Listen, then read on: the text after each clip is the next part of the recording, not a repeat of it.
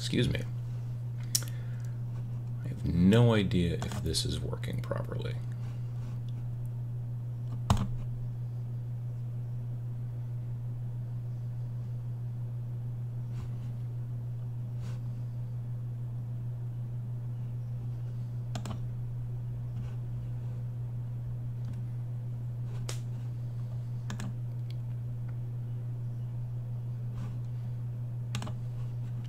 Okay, I think it is, though. Can anybody hear me?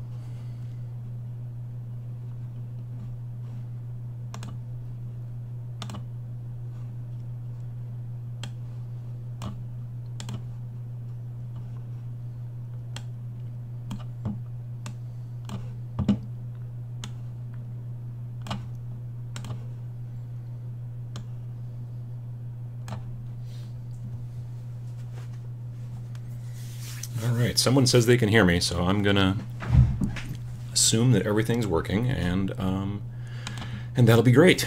So, welcome to another live show, and it is Sunday morning where I am, and it is 9 a.m.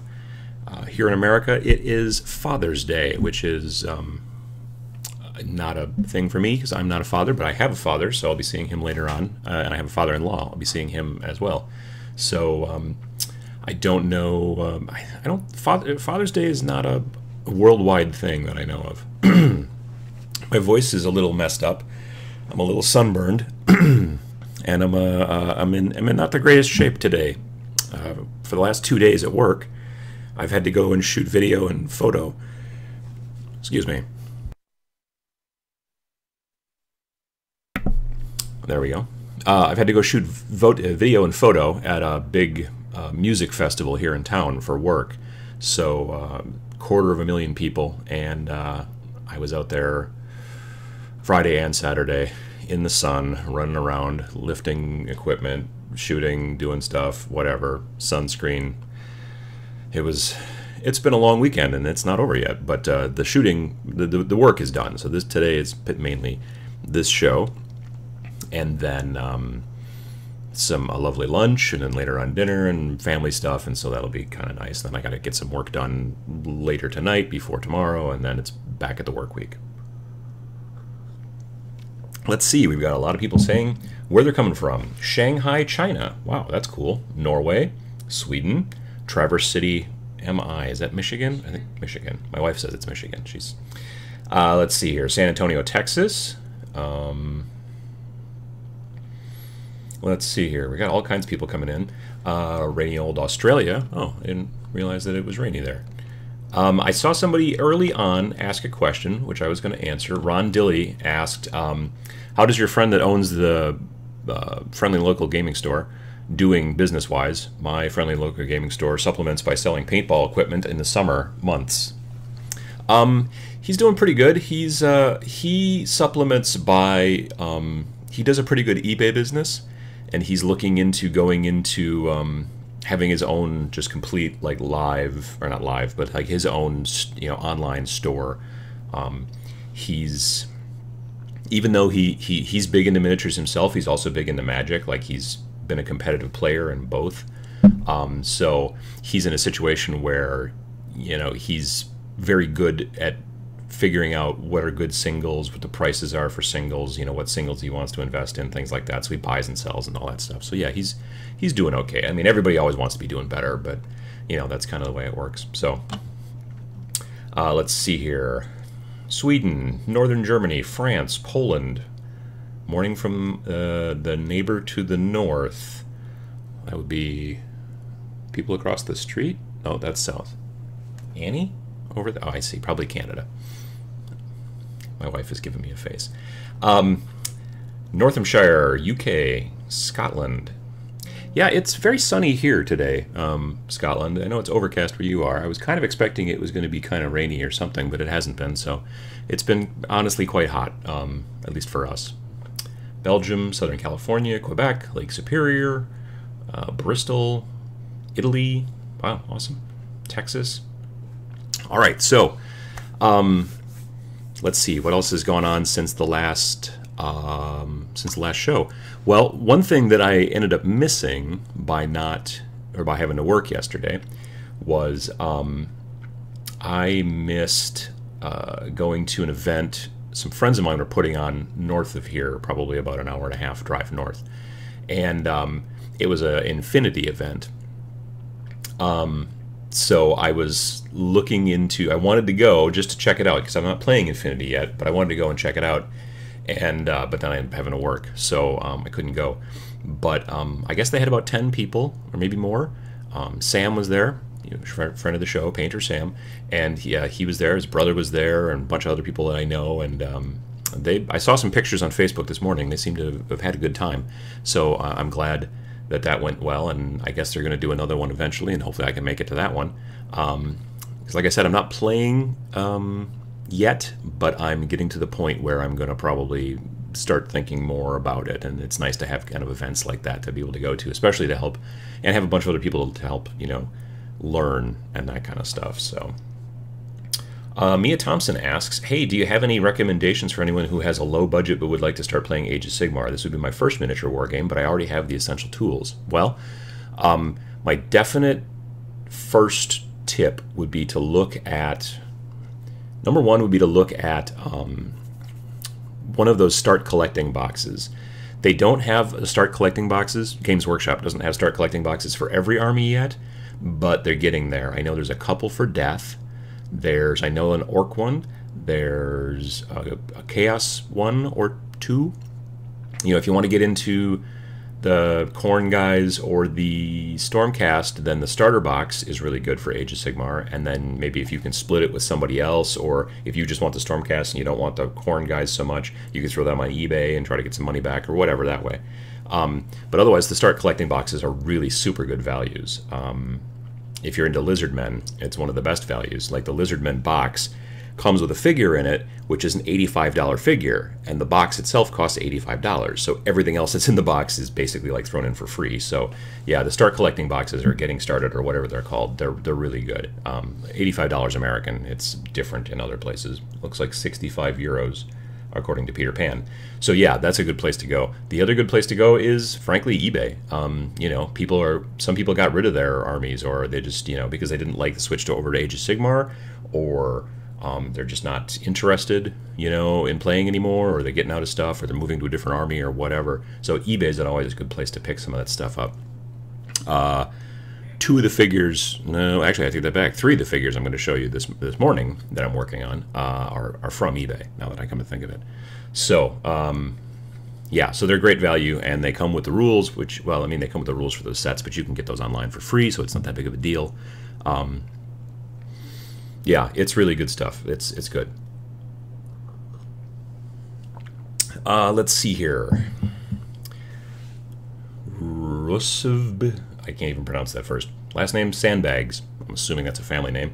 Hey, I'm driving through Milwaukee, Chicago, and Detroit next week for a road trip. Any recommendations on cool places to visit or eat at?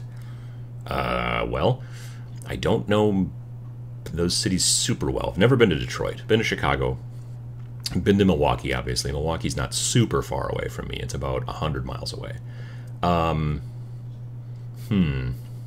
Not great recommendations. There used to be this great restaurant in Milwaukee that I loved that was called the Africa Hut, and it was basically kind of Ethiopian food, and used to love going there. But that place, those people retired, actually, I guess, probably about 5 years ago. So we don't go there anymore. Gen Con, the big American tabletop gaming convention, used to be in Milwaukee for years and years and years. So we would go down to Milwaukee, go to Gen Con, and then usually go to dinner at Africa Hut. But now it's in Indianapolis. That's a much longer drive. So, yeah. Painting my new Eldar army today. What do you think about the new Eldar start collecting boxes coming this week? Oh, I hadn't even heard that there were Eldar start collecting boxes coming this week. That's cool. The start collecting boxes seem to have put a lot more into them on the 40K side than on the Age of Sigmar side at this point, but I suspect that that'll probably change over time. So, hello from France, Amber Lion. Okay, Sparrowsworth says we have some great places in Ann Arbor. So Ann Arbor is in the same state as Detroit. I'm not great on my Michigan geography, so I know Detroit's in the lower southeast, I think. Ann Arbor's not super far away, but, you know, everything in America is kind of far away from everything else in comparison. Let's see here. Are there any other YouTube channels that I watch, I'm assuming is what you're asking, on a regular basis? I like the Andy and Rem show on Andy 2D6's channel. I've been on it a couple of times. They do good work. Let's see. I'm in this group called the Wargamers Consortium, and that is a group. It's an ad hoc kind of network of different wargaming YouTubers, whatever. And yeah, so there's a bunch of people in that group. The main channel is called WG Consortium, if you look for it up on YouTube. But there's a bunch of other people that are in that group. I mean, I watch Mini Wargaming from time to time. I watch Guerrilla Miniatures Games, Ash Barker. I watch him from time to time. Currently wearing a Wargamer Girl t-shirt. So yeah, I've obviously, you know, which I've now stretched out. I obviously, you know, watch her stuff from time to time, even though I don't really play War Machine. Her battle reports are really, really well done. So I always like to I like to watch those pretty frequently. So yeah. Sandbags is asking, would you ever go to Mini Wargaming? I have looked at flights. I would need to fly to Buffalo, New York, and then drive across the border to Welland, which is where they're based out of. So I would love to kind of visit and do a bat rep or do something with them. I think that would be kind of cool. I've kicked around the idea. I'm going to be at Valhalla in Utah in October, and at the very least I know Chris from Mini Wargaming is going to be there, and I think Dave might be as well, but I'm not sure on that.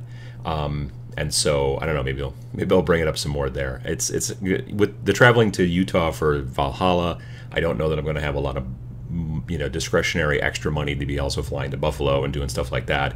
And you don't want to go to Buffalo, in my opinion, in the winter, because it's in this weird geographical spot where it gets snowed on like crazy. So I don't know I want to fly into Buffalo in the winter. So I don't know, maybe next year, but I think it would be fun. It'd be kind of cool. I like those guys. Let's see here. The Start Collecting Chaos Demons box are pretty good deals for both AOS and 40K. No, that's true. I mean, that's one of the benefits. If you decided, that's like the only army, if you wanted to go Chaos Demons, you could start playing, you know, Age of Sigmar and go through all of that. And then if you decided at some point, you know, I really want to start playing 40K, then you could just start playing 40K with the same figures, which back in the day you kind of couldn't because it was square bases versus round. There were ways around it, obviously. Some people magnetized and whatever. But nowadays it's just so easy that you can start out. It's weird that it's the only army you can do that with. And I guess if you modeled them and you did some magnetizing, you could maybe do it with orcs a little bit, but I don't know.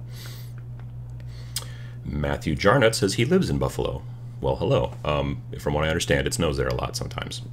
A couple of years ago, it was 18 feet of snow or something crazy like that. So, yeah, I'm glad to see that you made it through. Any chance we could get either you or Sam to show us how to do a really nice cleanup of a showcase mini? Well, not me, probably. It would most likely be Sam. Sam's the showcase painter. Yeah, maybe. I can actually. Sam and I are going to be shooting 2 new episodes. Well, 1 or 2 new episodes on Tuesday, and then you'll see them on the channel eventually. We get together and usually try to shoot a couple episodes together at a time, so that it's just, you know, it's just a better use of time versus, because he lives about a half hour away. So for him to drive in, just do 1 episode, it makes more sense to do a couple, and then, you know, it just makes more sense. So yeah, yeah, I'll mention it to him definitely, though, like a cleanup. You know what I mean, like getting, you know, like completely obliterating mold lines and joins and pits and any kind of stuff like that, because you're going to be using it in, you know, something that needs to be judged. I'm assuming that's what you're talking about. Let's see here, like how to clean mold lines around fingers and hair. Yeah, no, that is really hard. Anytime that there's a model I'm working on in the basement right now. It's an older metal model, and he's for my Chaos Army. He's the Lord of Plagues on Demonic Mount or something like that. And his horse's mane has got a mold line running all the way across the like one side of it, kind of, and I'm just like, why do they do that? So I'm trying to clean it up as best I can, but I'm not. Again, I'm not a showcase painter, so that doesn't work out for me. But let's see here. The point system will make AOS play like classic Warhammer Fantasy, but you don't have to play with points. Well, I mean, not class. I mean, obviously, it's not going to be as detailed as Warhammer Fantasy was, but you will at least be able to say, okay, well, these are points, and we can agree ahead of time to do X amount of points and then get together, as opposed to doing that I place and you place and I place and you place kind of a situation. So, yeah. Let's see here. Mr. Porcio says, "Hi, Adam. I recently joined the Legions of Death by starting a vampire army. Your skeletons inspired me." Oh, well, great. I've been enjoying them. I've got at least 50 of them in the basement right now that are primed bone color, and I'm going to be doing that thing that if you watch the video about how the quick and easy way to paint skeletons, I'm going to be doing that with all of those skeletons starting very soon. I don't know if I'm going to take a break first and do these guys that I'm going to show you in a little bit. That's kind of the subject of today's video, or live show, whatever. But yeah, I'm looking forward to kind of getting those guys done. So let's see here. So Mia Thompson's asking, but what are points? How would you use them? Well, basically, points in miniatures games usually the company that makes the miniatures games will come up with points for each miniature. This miniature is a 12-point miniature. This miniature is maybe a 20-point miniature. And it's dependent upon, generally, how effective it is in a battle. Things that are less effective in a battle have lower points. Things that are more effective in a battle have higher points. The idea is that then you, as a player, you and your friend get together and say, okay, we're going to play a 200-point battle, just for the sake of argument. And then you build your list so you have 200 points worth of models, and then your opponent has 200 points worth of models. And then when you come together, in theory, your models should be your armies should be balanced. They should be the same amount of power.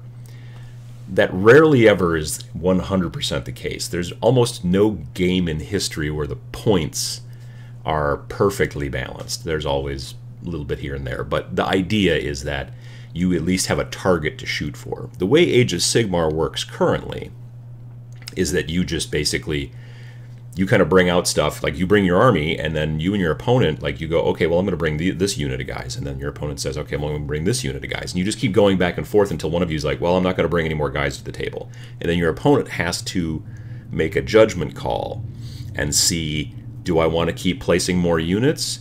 If you go a certain number over your opponent in models, then your opponent gets sudden death benefits. So if I have 30 models and you bring 50, you have a third more than I do, at least. And then because I'm now outnumbered, I get some extra benefits that can help me win the game. So because I'm outnumbered. So it's all in the rules, but that's the way the current game works. In the General's Handbook that's coming out this summer, there's going to be optional points where instead of saying that this guy is just a guy, they can be like, well, this guy is 75 points, and then whereas a normal foot slog soldier might only be 12 points or whatever the deal might be. So let's see here. Can people send you mail swag? I've thought about that, Daniel. I haven't come up with a good idea, like like an address and stuff, but I'll look into it. I've been thinking about it. Then I could do unboxings of things that I get in the mail, I suppose. That'd be interesting. Let's see here. Summoning needs to be talked before the game. The whole game, I mean, Age of Sigmar in general, I think, one of the reasons I don't think it works super great for tournaments, obviously, is because you do need to have some conversations before the game. You need to have some conversations about, like, how big of a game, how long do you want to play, that kind of stuff. I'm going to bring this, you're going to bring this, and back and forth. And another thing is sometimes summoning. I have never had super big trouble with summoning. Normally in the games that I've played, summoning has just been designed to sometimes bring back units that have already been killed off. Like, oh, these guys got killed off already, well, now I'll just bring them back. But of course, they generally end up coming in kind of further back at the end of the table, and it takes them a while to get back into the fight and stuff, so sometimes they don't come into that big of a deal. If you bring a ton of models to summon, and on the first turn you're just like cranking out stuff all over the place, and now you have 5 times the number of models that your opponent does.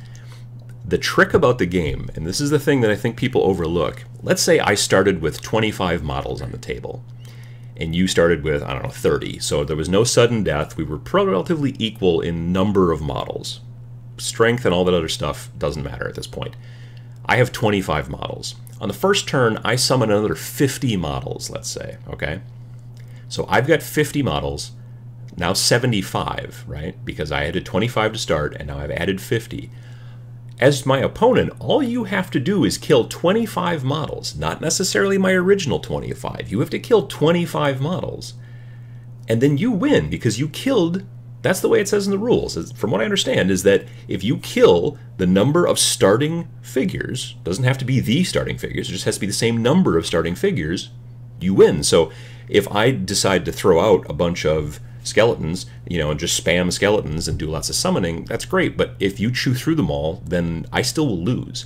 Now, if I decide to summon 15 demon princes, well, then maybe you should think about not playing that guy anymore, because that guy's kind of a jerk. You know what I mean? It's just sort of yeah, it's legal to some degree if you pull it off right, but it's not, I don't know, I don't think it's a good way to play. And so, at the very least, you and your opponent should talk about summoning, whether you want to use it, whether you don't. There's no reason, there's no law that says you have to. It's your game, you know what I mean? So, someone also says same with shooting into combat. In the rules, it doesn't say you can't shoot into combat, but it also doesn't say you can't. You can. It's just, it doesn't say you can't. So people generally allow it.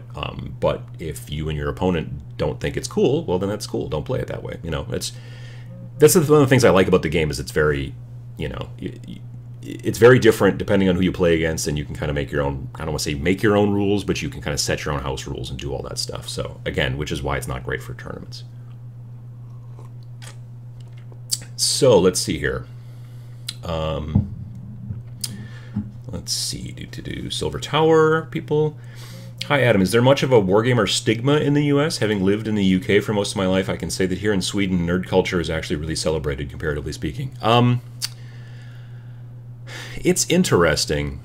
Probably 3 years ago, I was at Gen Con, or 4, or I don't know, a couple years back. Sometime in the not too long future or past, I was at Gen Con in Indianapolis. Gen Con is it's about 65,000 people these days, and it's not just wargaming. It's all kinds of tabletop gaming. So it's Magic the Gathering. It's what else? RPGs, also tabletop stuff, board gaming, all that jazz. Gen Con's very cool, but it's getting humongous. Partially because of nerd culture in America and things like that, and the popularity of that kind of stuff. So I was there, and I was at the hotel, and it was breakfast, and there was like a thing down in the basement, not in the basement, in the lobby, where you go down, and it's continental breakfast, free breakfast for people who are in the hotel. So it was packed with nerds who were all eating omelets and stuff like that. And so I'm sitting at a table, and there was an empty space, and a guy came over and asked if he could sit there, and I said, yeah, that's fine. And he was from the UK, and we started up a conversation, and I asked him, what he thought. This was his first Gen Con and all that kind of stuff, and I asked him what he thought. And he said to me at the time, he said he was amazed at how accepting everybody was of gamers in the local area. And I said, well, I don't know what you mean. And he said, well, when we were coming in from the airport, he says there were billboards up saying, welcome to Gen Con. And I was like, yeah. And he's like, and all the restaurants around this area, they all have giant signs in the window that say, welcome to Gen Con. And they have, like, the waiters are wearing, like, costumes and, and all this kind of stuff. And I said, well, yeah, that's kind of the way it works. And he said, in the UK, that's not the case. He says, if you have a gaming convention, none of the restaurants generally have stuff, signs in the window and things like that. And he's like, it's just not accepted the same way in the UK. And this was what he was saying. Again, maybe it was wrong, but this is what he was saying to me, and I was kind of stunned by it, because I guess in America, it's just like, well, if I'm a restaurant and there's going to be, 65,000 gamers in town, of course I'm going to put a sign in the window that says, hey, gamers, why don't you come in here and get some food? It makes sense. So, yeah, I don't know. I need to talk to more people from the UK and find out why that discrepancy is, and that kind of stuff. So, yeah, so that's kind of interesting to me. But around here, there's not particularly any stigma. I mean, I suppose there's certain people who are like, well, that's kind of weird. But I mean, nowadays with like the Big Bang Theory and Star Wars and all the superhero movies and all that stuff, all that kind of nerdy stuff is not as nerdy as it used to be, you know. So I think it's I think it's a golden age to some degree for some of us. So that's cool. Let's see here. Adam, thank you for getting me to start a Death Army. I was planning to play 40k in one of the bigger tournaments in Sweden, but I got the AOS bug and started painting undead. I do enjoy the undead. I do enjoy painting them. I just like skeletons. I don't know why, but I do. Let's see here. Other questions. Alan says, first live stream, but I always wanted to say thank you, Adam, for making painting seem not intimidating enough that I found the confidence to start Warhammer. Well, great. I'm glad to hear that you started Warhammer. There's very few things in life that are really daunting if you take them into smaller parts and you make them, you know, and you just kind of start working on them and stuff like that. So yeah, that's just kind of the way it works. Someone asked, how did you start out as a gaming channel? What was your thought process and how did you begin to make videos? Well, that's an interesting question. So years and years ago, in 2010, Beasts of War did a video about Gen Con. And Beasts of War had just started their new website. So being a website guy, like in my day job kind of, they were like talking about new changes to the website and things like that, and Gen Con. So I watched the video and I said, oh, that's very interesting. And at the end of the video, they didn't say that they were going to Gen Con. They just asked if anybody who was watching the video was going to Gen Con. And like, you know, hey, if you're going to Gen Con, post in the comments. So I said something like, yeah, okay, cool. I'm going to Gen Con. I go nearly every year and blah, blah, blah, and all that kind of stuff. And then I went to bed because it was like midnight. And then in the morning when I woke up, I had a message in YouTube or whatever, because I think it was a YouTube comment, saying, hey, you're going to Gen Con. Do you have a camera that shoots HD and a microphone? And would you want to talk to people there and do kinds of stuff like that? So that's kind of how I started working for Beasts of War. I was the U.S. correspondent for Beasts of War from 2010 till end of 2012. So I went to Gen Con, I went to Adepticon, I did some videos downstairs in the basement a long time ago, like unboxings and stuff like that. If you look back to like the 2010, 2012 area on Beasts of War, you'll find some of my videos. So I was doing that for them for a while. And then I decided that I wanted to just start my own channel. So I thought it would be a conflict of interest if I was really like doing my own channel, but also doing stuff for them. So that's when I stopped working for them. Great guys. I love the videos. You know, they've got great production quality, and that was partially what drove me to try to do the stuff that I'm doing with my channel. And I've always been kind of a video, you know, filmmaking nerd anyway, so I kind of did that stuff. I think that for me, it was a situation of I wanted to teach myself more about video production, and I've said this a bunch of times before, I always have thought that if you want to learn a new skill, you need to apply it to a hobby, because then it will make you want to learn it more and make you want to do it more. Like when you're a kid, they give you crayons and a piece of paper in art class, and they tell you to draw, and you're like, oh, I don't know what to draw. So, you know, in this situation, I wouldn't have known what to make videos about, so I started making videos about the stuff that I like to do, the nerd stuff. So yeah, that's basically what I've been doing, and I kind of did it on and off. You know, there would be, oh, maybe 3 weeks I wouldn't have a video, and then maybe, you know, I'd have 2 videos in 1 week, and it was back and forth and that kind of stuff. And then back in October of 2015, I decided I need to start doing it every week. Consistency is key in helping with, you know, furthering yourself, at least in YouTube. And so I've been doing that, and it's really helped take off. I mean, 2.5 years it took me to get to 10,000 subscribers. And once I started doing them weekly, it took me 8 months to get to 20,000 subscribers. I'm at 23 something right now. So hopefully by the end of the year, I'll be at 30,000. So that'll be cool. But yeah, it's just, I mean, it's a lot of work, you know, but I'm enjoying it. And I don't know, we'll see where it goes. But I do enjoy doing it. And I enjoy talking to all you people. And I enjoy getting people into the hobby, and when people tell me that, you know, they started playing War Machine or Warhammer or doing whatever that's hobby related this way because they were watching some of the videos, I really dig that. So that's cool. Mia Thompson asks, what is Gen Con? Gen Con is the biggest tabletop gaming convention in America. It's about 65,000 people. It's usually in August, and it's 4 days in Indianapolis, Indiana. It's probably 40 years old. It used to be in Milwaukee, Wisconsin. Before that, it started in Wisconsin.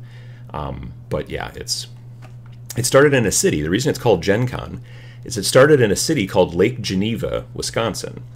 And the Geneva Convention for World War II and whatnot was in Lake Geneva, Switzerland? I'm not great with that. So because they were all wargamers, and back then it was mostly historical wargaming, the fact that they were in Lake Geneva, Wisconsin, and so they called it the Geneva Convention when it first started, and then eventually it got shortened to Gen Con. So that's where it started at. Adam, how do you conquer the fear of using green stuff to sculpt custom pieces to add on to a model? I saw you use the liquid green stuff to add texture to that Wraith-like model, or do you not use it? I use green stuff very sparingly. I do not use it to sculpt too much. I use it more often than not to stick things together, maybe to fill some things in.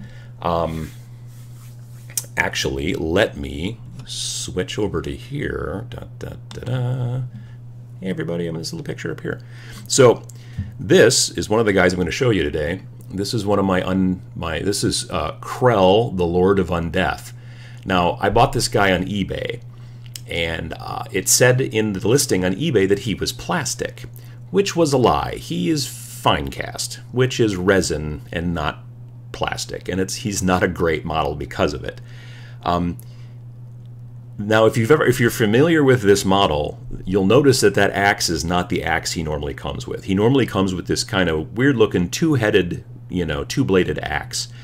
But it was so bent because it was fine cast that I decided to just cut it off right above his fist right here.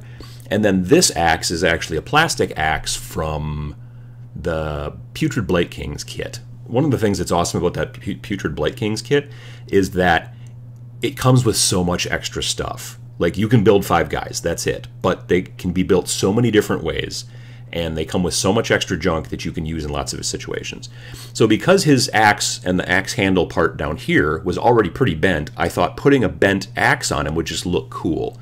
And I think it turned out pretty well.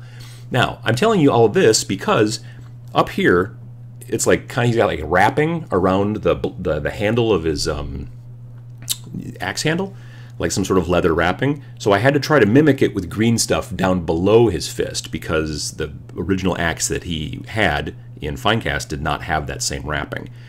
That's the best sculpting I've ever done in green stuff, and it's not great. So green stuff is a weird, dark art, and it's hard to learn. But if you can learn it, you can do some really amazing stuff with it. But yeah, it takes a lot of practice, a lot more than regular painting and things like that, in my opinion. So let's see here. Michael Evans says, I have a tip. Prime models in primary colors close to their desired color and then play the game with them. Then slowly start painting the odd group as you get time. Yeah, I mean, honestly, that's one of the reasons. I mean, it also saves you a step. If you kind of prime in the color that's closest to what you need to be using for that model, it just helps kind of go through in that. This is what I'm doing here is a little bit different, and I'll be talking about that in a sec. But yeah. Let's see here. Liam asks, is there any plan to do anything video-wise with the painting showcase content? There is, actually. I went through May, and I pulled out certain images and saved them in a folder, and I want to probably do a kind of a short video and sort of show some of those images off. And I'm thinking about doing one a month, but we'll see how it goes. Obviously, that first month, there was a ton of stuff that was put in there, but there's still been pretty decent volume since it launched, so I'm pretty happy about that. Yeah. Let's see here.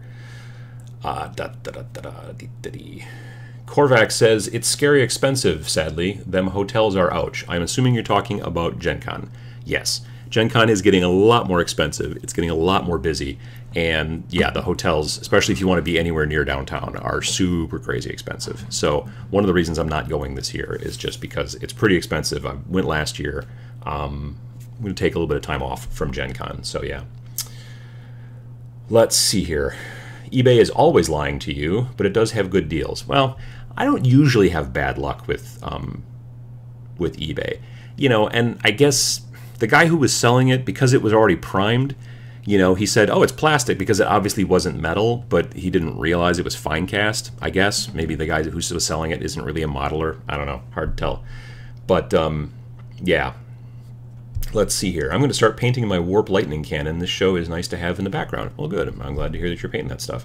I built the alternate build to the Warp Lightning Cannon, which is the Plague Claw Catapult, which is built, primed, and base coated and kind of ready to go on from there. So it's currently sitting down next to all my skeletons in the basement.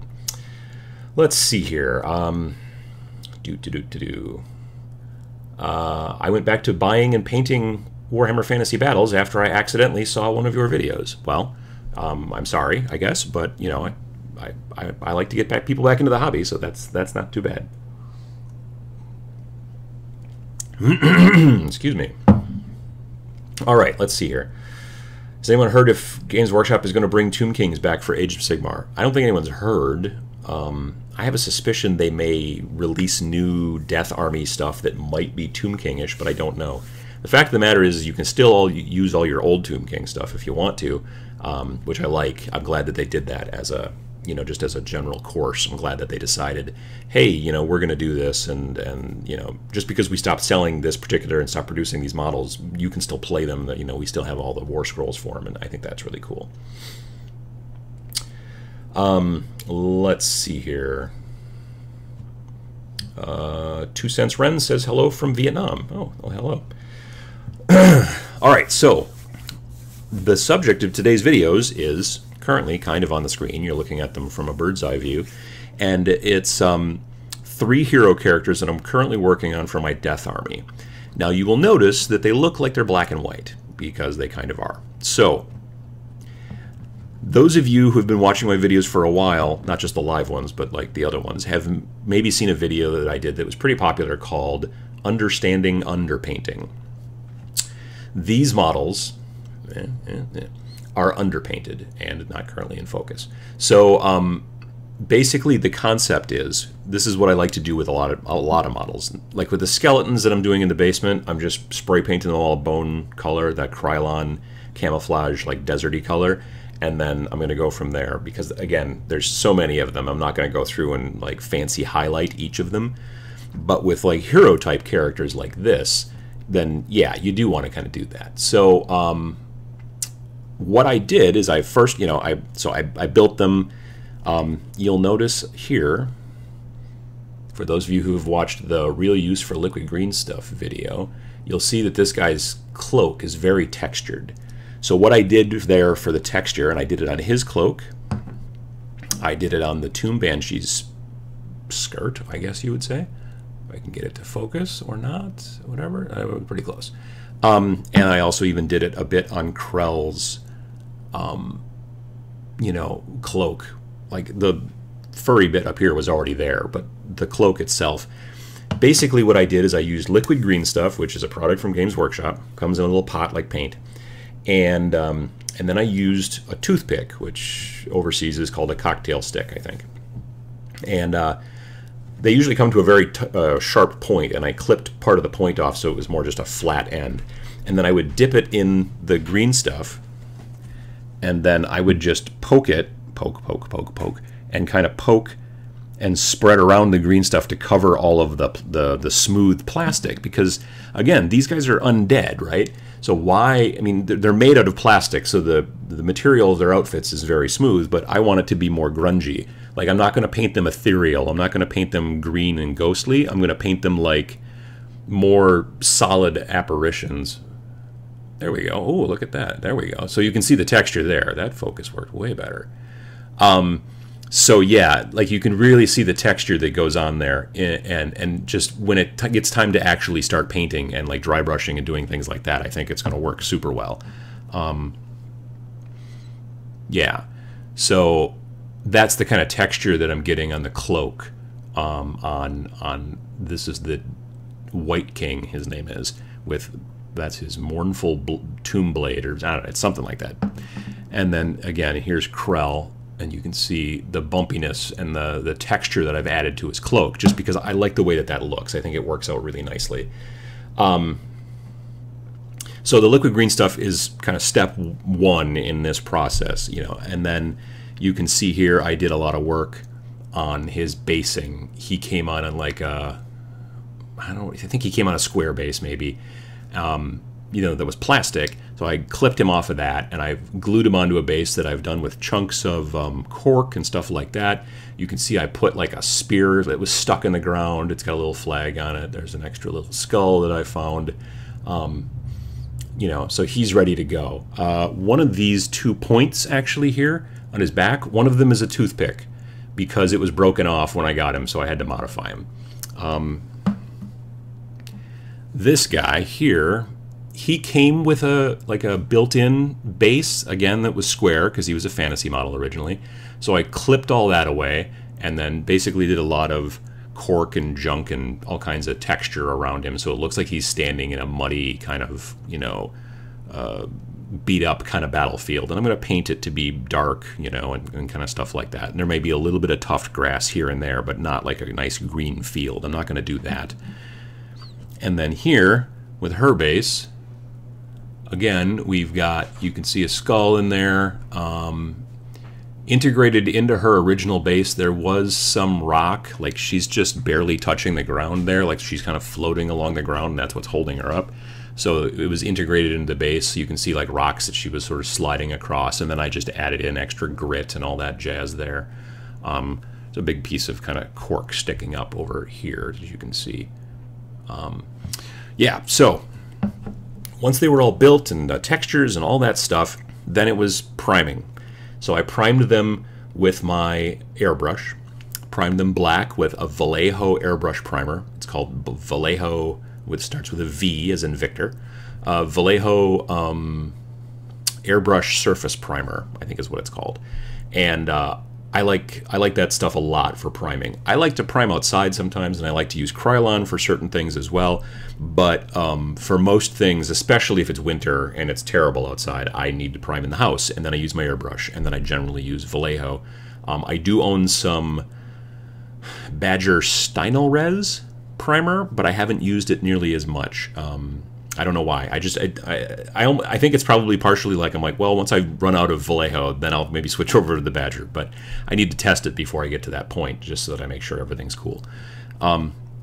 So yeah, step one is after they're all textured and built and the bases and all that stuff's ready to go, then I prime it black. So these guys would be completely and totally black. Then I take either a white or a light gray. I have both. A white Vallejo airbrush surface primer or a light gray Vallejo surface primer. I own both of those. I take those with my airbrush and I start basically dusting it from the angle that you're seeing now. I start spraying straight down. This is my finger pointing straight down. So I spray. What you're trying to do there is you're trying to mimic the light hitting them from above, okay?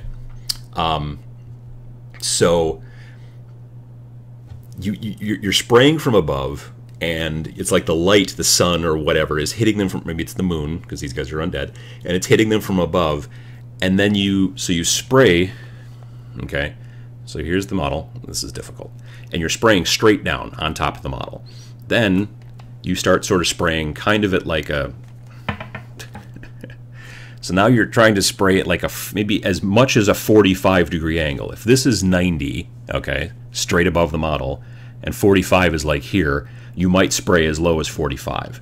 Now what you'll notice that does, do you see, come on, focus, you jerk. It was focusing, there we go. So you see that shadow that is like behind the axe? That's just paint. I mean, there's a little bit of actual shadow there too, but what you're doing in this underpainting is you are mimicking and enhancing the shadows that would normally be on the model. If I just painted this entire model black and then I just started painting over it, I can do that, that's fine. But when I put this underpainting underneath it, it puts highlights in certain areas that would normally be hopefully highlit by, the sun or whatever, any kind of light source. If you're playing in a store, there's probably lighting above you or whatever. So you're kind of mimicking that. Now, there are two minds to doing this. You'll notice I also did it here on his cloak, like it's hitting above, but it's starting to get darker as it goes down. And same with the Banshee. There are two minds to doing this. One of the reasons you do this is because you, for some people, the visual of seeing, okay, well, there's a lot of white on top here, I should highlight more here. Oh, there's more, you know, white up here on the shoulder pad, I should highlight there. It just helps them as a guide for their painting. They are painting over all of this with a generally more opaque paint, and so it's just more of a visual guide. You look at it and go, okay, cool, I know where the highlights are and where the highlights aren't, and now I'll paint based off of that. That's not generally how I do it. Generally, the reason that I do this pre-shading like this, which is another name for underpainting, one of the reasons I do this is because then I go back, my first step after I get done with this to start painting is I don't use normal paints, I use glazes. Now a glaze is different from a wash. A wash, we're all familiar with like the Games Workshop washes, Nuln Oil, the brown one, the sepia one, I can't think of the full names. Agrax Earthshade, is that still a thing? Anyway, so you take those colors, right? Those as are washes, and if you put them on something, you cover the color, it darkens the color a little bit, but the majority of the wash goes inside like the crevices and then adds more detail. A glaze is a bit thicker than that, and it is designed to not go into the crevices as much. It's designed to kind of color the flat parts, not equally, but it's still transparent enough. So one of the best glazes out there, in my opinion, are the Secret Weapon Miniatures washes. Secret Weapon is a company that mainly is known for making resin bases, like with all kinds of cool textures, and they have sets and all different sizes and all that stuff. But they also make these things that they call washes that are really technically glazes, and I'm going to do a video about them soon. But the trick is that if you use those glazes over the top of, let's say, this cloak, if I decided I wanted him to be Imperial and have a purple cloak, I would use the purple glaze over there, and then it would look as if I'd wet blended light purple down to dark purple, because it's almost like you're putting like a color filter over this black and white. You know, like back in the day, when they were colorizing black and white photos, the way they did it is they took the black and white photo and then they used transparent paints to paint skin tone all over your face, and then the dark parts, or the light parts here, would stay light pink if you were a Caucasian, and the dark parts would be dark pink, and they wouldn't have to go through and paint like you would like an actual painting. They were basically just putting transparent colors over a black and white picture. That is the easiest description for what I can say that what I'm doing here. It's like I've made this guy a black and white picture, and then I will use transparent paints to color him in. And then it will allow me to get these great fades and these great kind of variations and highlights and shadow without actually having to wet blend, which, as we know from watching Sam's video, is not as scary as we all sort of think, but it is still a little difficult. And he makes it look easy because that's what he does. But if you want to get around that, you can just do this. You can take these models, prime them black, highlight them from above with white or light gray, and then when you start putting your transparent glaze colors over it, it will look like you're a better painter than you are. If you look on my page for the channel page on YouTube, right, for Tabletop Minions, the middle picture is a bunch of post-apocalyptic guys, but if I remember correctly, over on the left side there's a photo of my Warriors of Chaos, and it's a picture of their cloaks, like they're all facing away from the camera. That's exactly what I did there. I painted them all black, dusted them from above with white, and then that's just a green glaze laid over the top of that cloak, and then it looks like I went from light green to dark green. At the bottom, I dry brushed some gray to make it look like the dust and dirt had gotten on their cloaks, which I thought made an extra nice effect. But that's basically, in a nutshell, what you're doing in these situations. Now, you'll notice, like on Krell here, and on the White King, you'll notice I didn't paint his blade in that same way. That's because I'm going to paint the blade silver metallic. And silver metallic is a very opaque color, so you know, underpainting under that doesn't make any sense, okay? So, so that's basically the case. That's kind of where I'm at. A real-time underpainting tutorial would be awesome, Adam. Well, that's kind of what I'm doing here to some degree without actually laying, you know, actual paint to a brush. But I'm looking at doing something like that. When I probably do a thing talking about the Secret Weapon washes, I'm going to probably maybe do a little bit of a show and tell on that situation. Stuart Perry says, like the Secret Weapon washes, I'd say they're glazes. I would say that you are absolutely right, Stuart. As a matter of fact, Justin, Mr. Justin, who runs the company, told me himself that really they were going to call them glazes, but they thought that people would not understand what that meant as much, so they thought they would call them washes and then kind of more explain later on what a glaze does. You know, just the fact that there are bright yellow washes from Secret Weapon already just tells you, I mean, there's no such thing as a wash. Normally washes are all dark colors, and glazes can be light colors and dark colors. But yeah, so that's really the trick to this type of painting style, is that you are pre-shading. You're basically making a black and white version of your model, and then, like, I wanted her hand to be real bright, so I might do her skin like a real ghostly kind of blue or ghostly green. So I did a lot of airbrushing to like really highlight her scary hand. And I also wanted to get kind of this kind of glow effect back there on the back of her dress. And I worked on her face to get like a scary glow effect there. But the rest of the parts I wanted to kind of keep a bit more dark. It's more dark down underneath, you know, and that kind of stuff. And then just putting thin, transparent glaze colors over the top of this black and white is going to make it look like I knew what I was doing as far as blending and all that highlighting and stuff. It's a good trick, and you don't even have to do it with an airbrush if you don't want to. With a little bit of practice, you can do it with like a black primer and a white primer in rattle can and just do it outside. It's going to take more work, and it's not going to be as accurate. You can get a lot more accurate with an airbrush, but yeah, so that's basically, like, these are my plans. I have not decided yet really what colors I'm going to go with these guys. Like, I know you were nearly in focus for just a second there, dude. Come on. But yeah, so I haven't decided on colors yet. Oh, come on. Seriously. Come on. But, like, this guy definitely I want to make his I want to make his crown be very, like, maybe like a brassy color and then add a green patina to it. Probably his shield as well. I'm not sure what to do for his cloak yet. Maybe this is the guy that's got the purple cloak, and then he's got, like, more grayish, whitish, you know, the fuzzy bits, the furry bit up here on the mantle. Yeah, I don't know. I'm just trying to figure it out, but that's part of the fun, is that you can basically make these guys black and white and then kind of go from there and try to think. Now, the trick is that if you lay down a purple glaze over the back of that cloak, and then you're like, nope, not purple, I think I want to go green, well, good luck. You're going to probably have to strip it and start over, because of the transparent, you can't, like, lay down a color and then go, no, that's not the color, I'm going to put a different transparent over it, because then they're just going to mix, and that's going to look weird. So yeah, it's not like a normal color where if you were trying to do it opaque, you could throw down, like, you know, a blue and then be like, maybe a green, and then just cover it up. That won't work as well in this situation. So, all right.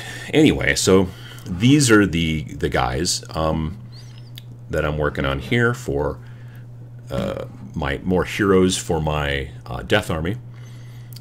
Does anybody have any questions, maybe, about underpainting and all this stuff? Maybe, but I was probably talking too much. I'm going to try scrolling back, which always breaks the chat window, but we'll see how it goes. Let's see here.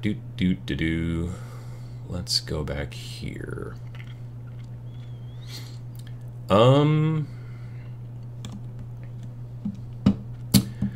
Derek says, first time watching live, I've recently realized how important underpainting shadows is while working on a couple great Narlocks. Yeah. I would say that, like, underpainting is really, really helpful in a lot of these cool situations. It's difficult to do on big units, like a lot of guys, like the skeletons, I probably wouldn't bother. If I really wanted to, I could have gone by and dusted all those skeletons, maybe with like a white from above, so they are bone colored now. And I could have dusted them just with a real light white to kind of like bleach the top of their skulls and stuff like that, but I don't know if I'm going to go with that. I think I can probably do that. I'm going to do that more with dry brushing and less with, you know, spray. But that's just a personal preference. Let's see here. I hate that Vallejo primer. After 2 weekends, I can still just rub it off with my finger. Well, that's weird. You may have not shook it up well enough. That's the only thing I can think of, because these guys have been primed, and I can't rub this stuff off. You know, I mean, this that doesn't come off. I've never had that dusting problem with Vallejo airbrush primer. That's interesting. Let's see here. I also have a tendency to use a hairdryer, an old hairdryer that I got from a rummage sale, and I use that to blow on them after I get them done, and it dries them quicker, and I think the heat might cure them a little bit. I don't know. It might just be a placebo, but there it is. Let's see here. The Badger Steinelres stuff, I know a lot of people like it. Like I said, I don't have a ton of experience with it yet, although I do own some. I bought some at Adepticon, I don't know, 3 years ago. And I've used it a little bit, but I've been sticking mainly with the Vallejo because it's what I know. Let's see here. Why would you want to sand plastic models? Yeah, exactly, Necronaut. Probably because for seams and some flash. I don't generally use a sanding paper. I usually use like an emery board. They make those little foam ones, and they work pretty nice. Primer can reveal all sorts of imperfections on the surface. That's true. The trick about mold lines, which I've just discovered recently, is that if you're holding your model and you're like, oh, I don't see any mold lines this way, flip it the other way. Because if your light source is above, this way, you may not see the shadow coming from the mold line, but if you flip it the other way, all of a sudden it will leap out and be like, oh crap, there's one. So don't just hold them always the same way and go, nope, looks good. Flip them around, flip the model upside down, hold it under the light in different places, and you will see new mold lines, which you will not see until you've got it painted, and then you're like, oh crap, I missed that one. So that's a quick little tip for getting rid of mold lines. Don't just hold your models always the same way. In the light, change their direction and move them around, and new ones will pop out. You'll be amazed. Let's see here. You might want a smoother surface. Bigger models, like vehicles, need more filling than minis. Yeah, it depends on the kit. Like, the Rhino kit for Space Marines is getting kind of old, and putting it together, there would be a lot of gaps. That's certainly true. Let's see here. What other thoughts are people having live streaming?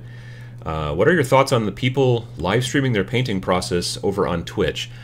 I don't like Twitch. I mean, if you like Twitch, that's cool. I'm not a fan. One of the reasons I don't like Twitch is because, from what I understand, they only, like at certain times a day, like prime time, they only show the most popular Twitch streamers. And if you are a Twitch streamer who is not popular yet, they just don't show your stuff. I read an article about that, and I kind of tried it out. I was streaming, not this, but I was streaming on my PlayStation. The Mad Max game had just came out. So there's just a button on the PlayStation controller. You hit it, and you set up your Twitch username and password, and it just starts streaming. And you're like, oh, neat. So I was streaming the Twitch, you know, the Mad Max game. And I thought, well, nobody's watching. That's weird, because the game had just come out. I'm like, eventually I thought somebody might start watching. So then I pulled out my phone and tried to watch my own stream, and it said there wasn't one. So I was like, well, that's not super useful. So in my mind, I'm sticking with YouTube Live. I like YouTube Live. I can do all kinds of cool things like this, and I can do this, and I was going to do actually some pictures of my cats, because I figure at some point one of them is going to start making a bunch of noise, and I'd be like, oh, that's this one, but I didn't do that. And right now they're being pretty quiet. So yeah, for me, Twitch I don't think is going to work, but I do like using YouTube Live. It's, in my opinion, I like it a lot better. I've used Google Hangouts some too, and it does not, the quality is not as good as this, in my opinion. So, but that being said, I haven't been able to figure out a good way to make this where I can have another guest. That doesn't, like, I could do it with Skype. There's a built-in Skype control in this, but then the person who's on Skype can't see me very well, and so, and I don't know if you can hear, I don't know. I'm still working on it. A wash shades, a glaze tints. That's art school talk is what that is, and I know exactly what you're talking about. Twisted Bishop. I went to school for that stuff, and yeah, those are the technical terms. Let's see here. Like the Bob Ross of mini painting. I hear that from time to time, and I appreciate it. I think it's a compliment. Have you ever used Daler-Rowney FW transparent inks? I have not yet, but if you've been watching the videos that Sam does, pretty much every time he picks up an ink out of an ink bottle and shows you an ink, it's an FW ink. So he uses those transparent inks quite a bit.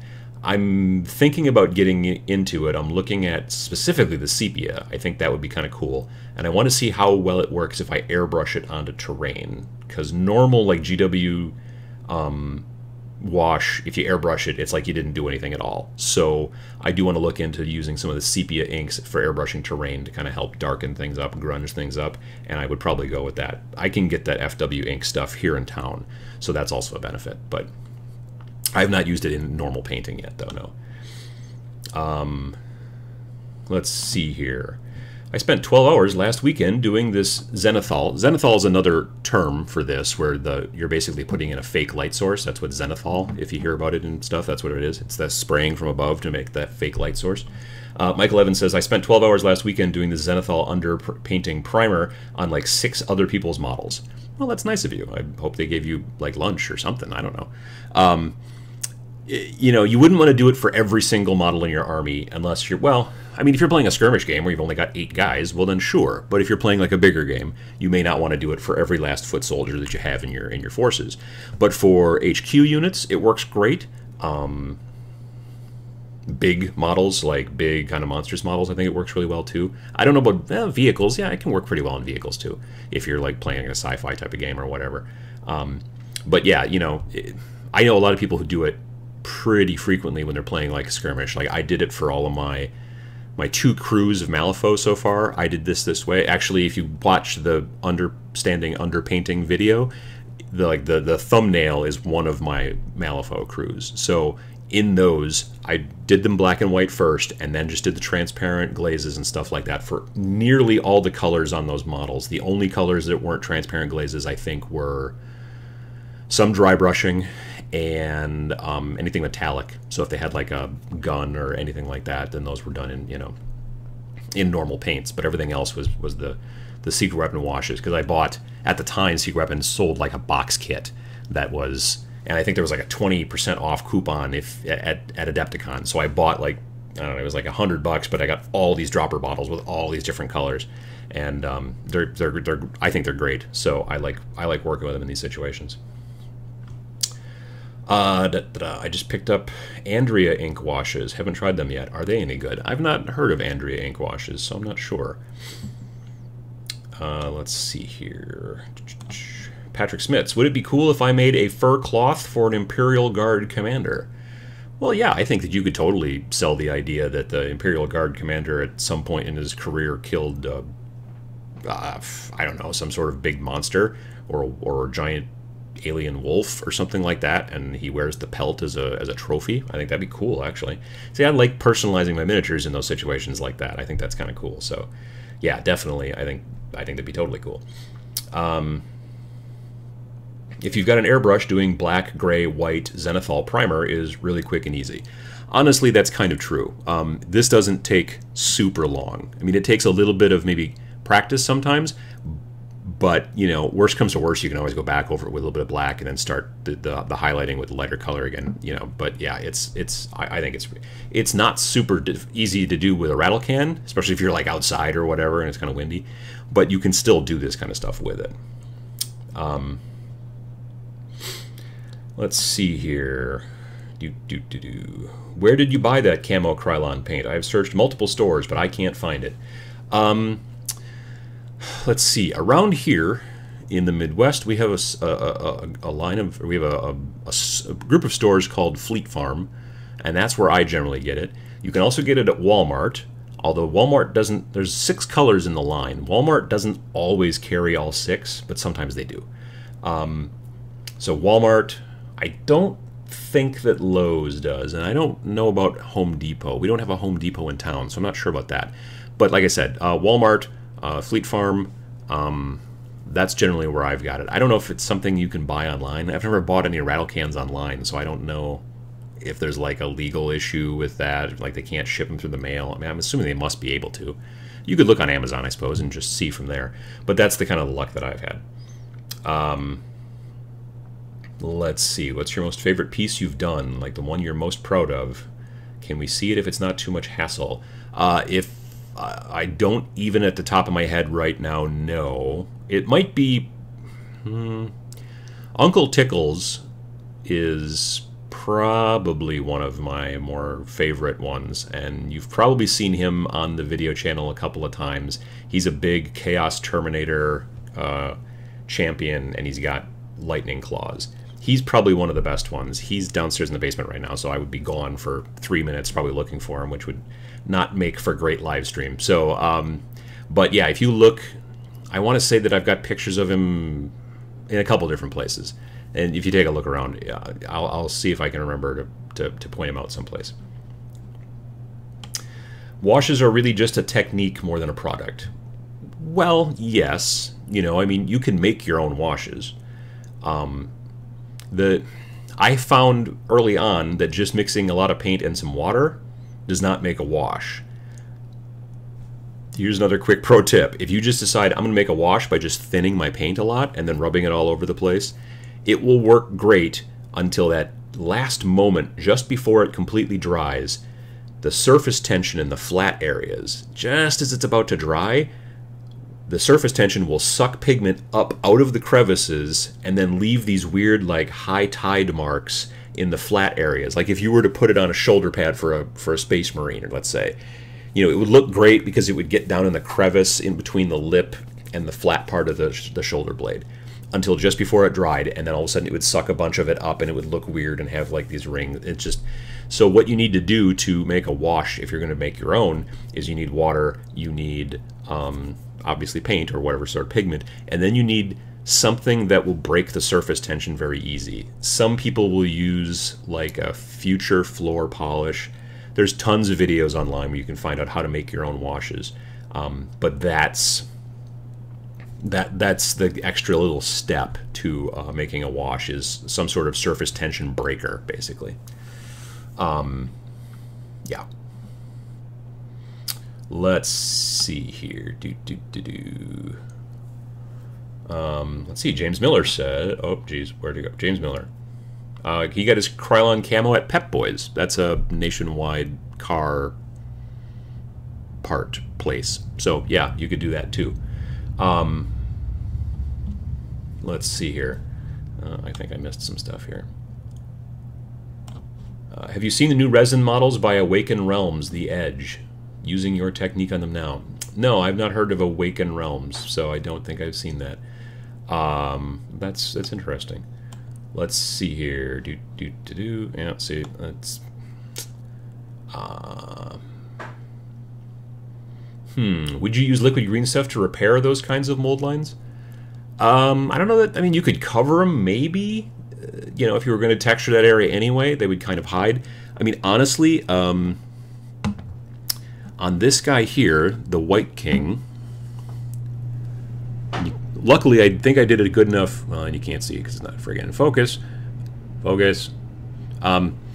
Anyway, there's a split right there on the back of his cloak that you can't see because I covered it in enough textured liquid green stuff.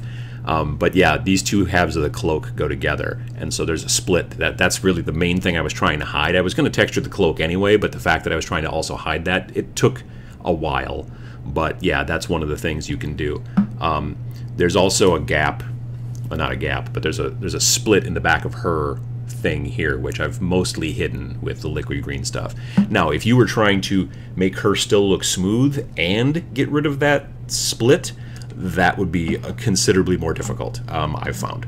So, yeah. Anyway, let's see here. Minotaur Ghost tints are the bomb.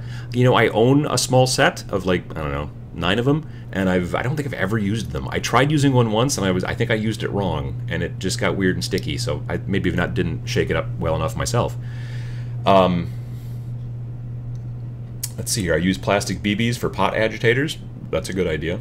I had a friend who used a jigsaw, like a tabletop, jigsaw, and he basically attached like a little arm to the thing that goes up and down that makes the blade go up and down, and then he just put like a pill bottle like this, and he like hot glued it to that, and then he would put his dropper bottles inside there, close the top, turn on the thing, and it would shake them super fast, and then he could shake up his paints really quickly, which was kind of cool, but it took a bit of work. But once he did it, he could shake up his paints really quickly, so that was sort of cool. Kind of reminds me of those things at the hardware store where you get your house paint shook up. Let's see here. Just going to do that. Okay, let's see here. What else have we got here? Hey guys, anyone knows when Games Workshop is releasing Elfs? Elfs. From what I understand, sometime this summer, possibly late summer. The rumors going around is that's when the new AOS Elfs are supposed to be coming out. It's going to be a lot of like druidy kind of stuff like that, not so much like high elves, more wood elf type things. So that'll be interesting.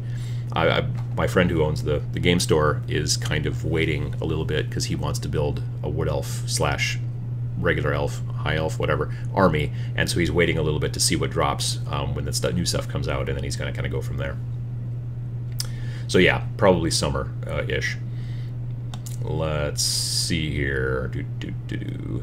Can't wait to try the Age of Sigmar point system, says Chris Dog. My game shop wants to do a league. Well, yeah, I mean, if you were going to do a league, that'd be the way to do it, because doing it, you know, trying to play a league without points, I think, would be difficult. So, you know, I'm glad, like, I'm not particularly interested in the points for this particular game, but the fact that they're adding them so that more people will be interested, and the people who want points will be able to have them, but the people who don't want points don't have to use them, I think that's a good plan on their part. So, do I have to buy a starter kit, or can you start with just a few, says Tough Noogies, talking about Age of Sigmar.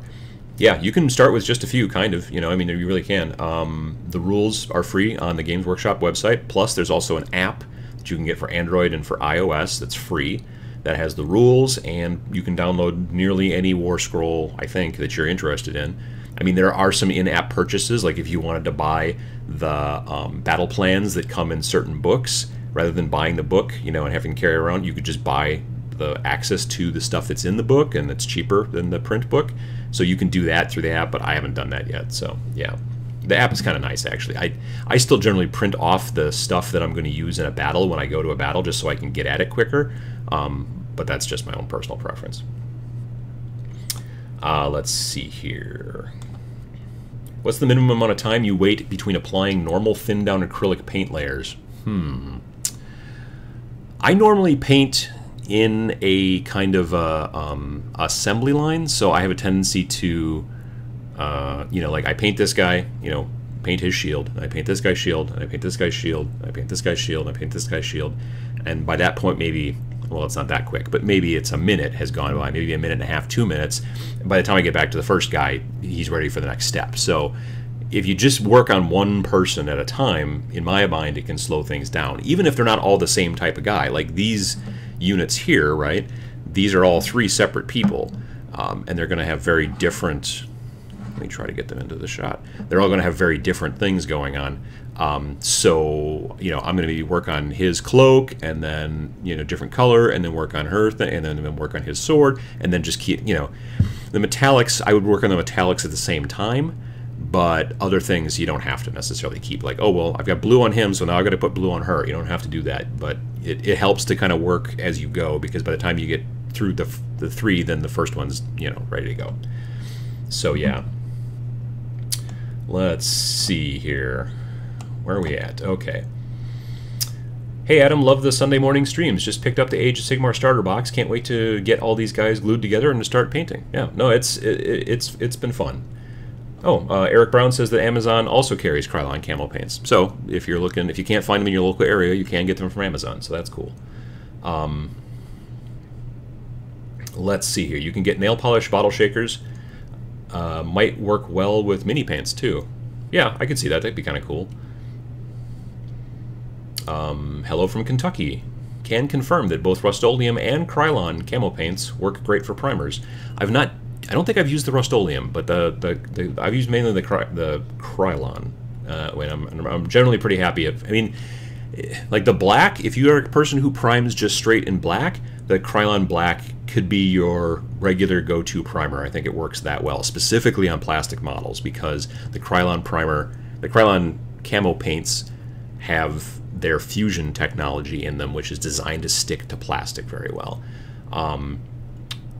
But if you were going to be painting something like I did my Plague Claw catapult, I primed it and also base coated it in the dark brown. So now it's already wood color, and now I've made it dark brown. So I've basically saved myself a step. I didn't have to prime it and then base coat it. I did it at the same time.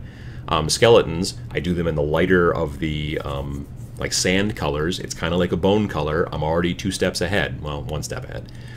So yeah, that's one of the reasons why I like those primers, and I think they work out really super well. So yeah, I'm a big fan of those. Let's see here. Duralist says, I'm still waiting for the new dwarfs. Well, they had the Fire Slayers, but you're probably wondering, you probably want the ones that are not naked. So I understand what you're talking about here. Let's see here. It's nice not needing a set amount to start playing, says Alaskan MeTuber. Yeah, no, I agree. That's one of the things I do like about Age of Sigmar, and I think it's one of the things that they sort of planned on because it allows people to get into the hobby at a lower point of entry, which, you know, helps. What do you think of the new gem and metallic gloss washes? Actually, I haven't touched them yet. For some reason, my local store hasn't picked them up yet, that I know of. To be fair, I haven't been in there all this week because I've been busy with work. But yeah, I know that Vince Ventrella from his channel, he does the Warhammer Wednesdays, Warhammer Weekly thing on Wednesdays. I think he did a review or some sort of talk about them recently, so that might be someplace to look. But I have not really had any experience with them yet, so I don't know anything really much about them. Let's see here. Oh, I just realized that the air conditioning turned on, which is going to make a bunch of noise. So I'm going to fix that real quick here on my phone. So pardon me while that should fix it. And the AC should go off in a couple of minutes. It makes extra noise, but I can control it I can control the air conditioning from my phone, which is fancy, isn't it? Anyway, let's see here. It's 5 p.m. in Belgium. Sure, that makes sense. Hello from Denmark. I had a really, Alaskan MeTuber says, I had a really bad experience with the Rust-Oleum primer. I was going to use a light bone color to prime base my Deathwing, and it came out chunky, so it made 10 of my models textured like aged stone. No, you don't want that, generally. It's difficult, frankly. You know, rattle can priming I find to be sort of difficult. Sometimes I get a real dusty effect that I don't want. Depends if you're too far away from the models when you're spraying. Get the ACs off. Let's see. So yeah, too far away can make you make a very dusty kind of textured sort of surface. Sometimes bad humidity can do the same thing. That's another reason why I moved to airbrush, because it's I almost never have any problems with airbrush priming. It's almost always very, very smooth. I have not had the problem that was mentioned earlier about it coming off. I mean, it doesn't stick. Like if I took a toothpick or a toothbrush to it, I could probably, you know, make a bunch of it come off, but just in normal stuff, it doesn't seem to do that. Let's see. That was after a lot of can shaking and proper spraying technique. It could just be a bad batch too, you know. But again, humidity, temperature, all that kind of stuff. I've heard that people will frequently take like a big pot of water and heat it up to about like 90 degrees and then set the cans in there, even if you're spraying outside on a relatively okay day that's not too cold, just to warm up the can and then bring it outside and then spray and then bring it back in and set it in the warm thing. I think that that's more work than I'm generally planning on doing, but yeah. I just bought the big army deal for Flesh Eater counts. How would assemble the monstrous infantry? Crypt Horrors non-flying or Crypt Flayers new flying variation? I don't know, honestly. I don't like the look of the Crypt Horrors, and for me that's kind of a big deal. You know what I mean? Like, they may be very effective in the game, but if I don't like the way they look, I'm like, meh. So maybe the flying ones, just because I think the wings are a little bit cooler from what I've seen. So yeah. George Hopkins says he's using the gem paints right now on a Wraith Knight. It's slow, but the effect is nice. Honestly, you know, things like the Wraith Knight, pretty much anything Eldar, that's what those gem paints are really designed for, because, you know, you've got those gems all over everything that's Eldar. So yeah, that'll be interesting to see how those kind of how people start, you know, bringing those out. I need to, I guess, talk to Sam and see if he's had any experience with them yet when I see him on Tuesday. Let's see here. Controlling your AC via your phone. We have moved officially into the age of Jetsons. Sort of. It's just the thermostat. It has Wi-Fi, so it's a thing. Let's see here. I like the green and the blue the most. Red is so-so. I'm assuming we're talking about the gem stuff. Yeah, I got to look into those more. Because I don't do anything Eldar, and I don't really do anything that has gems on it generally. As far as these guys, you know, the undead don't really get into jewelry too much, so I haven't I guess that's why I haven't looked into that stuff. Brew Geek asks, can you recommend a combo of a Krylon primer and wash that would be a good substitute for the Army Painter Necrotic Flesh Spray Primer? Well, the lightest of the green colors in the Krylon camo is probably not as bright as Necrotic Flesh. So if I remember how bright Necrotic Flesh is, it's not as bright. So one thing you could do is, rather than, so you could use the lighter of the green colors, which is going to be darker than you may want. Then you could maybe throw, I don't know if you even use a wash at that point. You might just instead then dust it with another lighter color, like an ivory, if you could, like with a rattle can, or just dry brush a brighter green, but not too bright green, not like a neon green, but like a pale green. You could dry brush that to do the highlighting instead of shading. Yeah, because the two green colors in that Krylon line are not nearly as bright as normal Necrotic Flesh, so I don't know that either of them. If you wanted that as your base and then you just wanted to do washes and not do any highlighting, it wouldn't work. But if you wanted to do if you use the lighter of the green colors in the camouflage line and then dry brushed a lighter color over it in the highlight areas, tops of the, rotting heads and the shoulders and all that kind of jazz, then that might work. You can give that a try. I would test it a little bit, but yeah. Joseph B says, I just tuned in. Is underpainting meaning that just painting in tone via grayscale, then applying thin layers of color over top afterwards? Sort of, yes, basically. It's basically kind of like you're making a black and white model, with the shading and all that stuff, and then you're using thin glazes and things like that, transparent paint colors to color that black and white photo kind of that you've made. And I mean, some people use it with more opaque colors, and then they just use this color as a guide to see where the highlights should be. But I generally use the more transparent paint, and I think it makes it look nicer. So. Chris Dog says, I use P3 for plastic, but it might move to airbrushing it on. I know Sam is a big fan of P3 paints. I've not ever used any. There's no place around here that I think that sells them, sadly. I don't know where Sam got his from. Well, I think partially I know where Sam got his from. Partially Sam got his from 2 years ago at Gen Con. He won the P3 Grandmaster paint competition. So he was like best of show at Gen Con for the P3 paint competition, and so he won like, I don't know, like $3 grand, plus also I think they sent him like all the P3 paints ever made or whatever, something like that, and all kinds of stuff. So I'm sure that's where he's getting a lot of his P3 paints still to this day. But yeah, so he won that competition at Gen Con 2 years ago, the P3 Grandmaster, and then last year, friend of the show, Tom Ailes, who you saw me interview back in 2014, like February, he won the P3 Grandmaster back in 2015 Gen Con. So it'll be interesting to see who wins it this year. Let's see here. I love the red gem paint for easy salamander space marine eyes. Oh yeah, that'd be kind of cool. Yeah.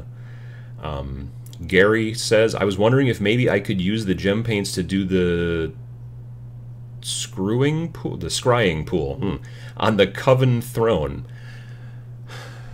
Well, yeah, I mean, unless it's supposed to be blood, then I don't know that the gem things would work as well for blood, because I don't think it's as dark, from what I understand. So, yeah, you could do that. Chris Dog says he's lucky his game shop sells P3 primer. I've heard people tell me that the P3 rattle can primer they like better than the GW rattle can primer. I don't know that I've ever used either, because they've both always been really kind of expensive, and I've usually looked for other. I mean, when I first started getting into miniature painting, the primer that I used was sandable automotive primer. I went to like a local auto store and I bought, I think it was a company called Duracolor, something like that, and I would buy sandable auto primer, and it worked out great. It was really nice stuff, and it was like $5 a can. It doesn't come in tons of colors. It came basically in like black or gray, although they did come in like a red oxide, and then I used that as the base color for my first Tau army. I would spray them this red oxide color, and then I would use an orange spray paint and then dust them from above, and then it gave them this sort of, again, that kind of lit from above, you know, and then shadows underneath the arms and in between the legs and stuff like that, because the shadows would get into the darker red oxide color, and those worked out relatively well. Yeah, so, you know, it's just basically a lot of experimentation, but there's, you know, I talk about airbrush here because it's a great thing to use, but it's not a necessity. There's a lot of things you can still do with rattle can. Obviously, if you live in an area that gets really cold in the winter, it's much harder to prime and do stuff like that with rattle can, unless you do it indoors, but I don't like the smell of the propellant inside the house, so that's why I don't do it that way, and that's why the airbrush works out pretty well for me. So anyway, let's see here. Brizbraz says, "Hi Adam, hello from Scotland. First time catching the stream live. Big fan of the channel. It's given me lots of ideas and has encouraged me to actually get around to finishing off my second edition 40K minis." Oh, well, excellent. That's, you know, better late than never, honestly. And I bet you a lot of them are probably pretty usable still in whatever seventh edition, which was what we're on right now. Soon to be 8th, I'm pretty sure. I keep saying it, but I'm pretty sure that we're going to see 8th edition late summer, sometime in the fall. Mark my words. I think I said it last episode, and I'll probably keep saying it until it happens. Let's see here. If you want good if you want good blood paint, Tamiya Clear Red is for you. Yeah, that's the good stuff generally, from what I understand. I took a class 2 years ago at Adepticon about how to paint blood and pus and gore and stuff like that. And it was one of the more expensive classes. Like, a lot of times you'll go to a class and it's like $6-7. But then there'll be classes that'll be $30 or $40, but that's because they're giving you a bunch of supplies as well. So this was like a $32 class, but we got a bunch of supplies, and one of the supplies that we got was Tamiya Clear Red. It's I don't think it's an acrylic. It might be an enamel, but it's glossy and it's still kind of transparent, but it's a darker red, but not maroon. And a lot of people like to use it for like blood splatter. So you'll put some maybe on a like on a toothbrush, and then you flick an old toothbrush. Don't use the toothbrush that you currently are using for your mouth, but then you kind of flick the bristles that have got paint on them, and you splatter the stuff onto the model if you want the model to look like it was splattered with blood. Or if you just want like blood on the edge of an axe, you know, you want to put blood on the edge of this dude's axe, then you would, you know, once it's all painted and stuff like that, that'd be kind of a last step. Generally, you also do it, I would do it after I have sprayed and sealed the model. Usually one of the last steps you do in modeling, at least for me, is to use, I like to use Tester's Dull Coat. Dull Coat is a matte finish clear spray, and because it just makes the models matte, which is not glossy. But you sometimes will still have steps after that. One of the steps is you might put down, you know, flock grass or static grass or tuft grass. You don't want to seal that stuff generally with Tester's Dull Coat because it'll look weird. So that's usually a last step. A potentially last step is going to be using stuff like the Tamiya Clear Red, because you still want it to look glossy so it looks wet. So you've you've sealed your model and made him or her look predominantly matte and flat and not glossy. And then you can go back and then flick it with some of the red to hopefully keep some of that glossy, fresh blood kind of look, which is cool. Another thing you'll do sometimes with Nurgle models is after I've used the Dull Coat on them to make them matte, I will then go back with a little bit of gloss, like brush-on varnish, they call it. I think in GW they call it hard coat or ard coat or something like that. And use that gloss to like if he's got entrails hanging out, you paint the gloss on the entrails to make them look like they're wet. Or if you want to look, you can do it on bases too. If you want it to look kind of like there's a little puddle in the dirt or in the mud, you can just blob a bunch of the gloss coat in there, and when it dries, it will look shiny and it'll look like it's always wet. So that's a way to do it.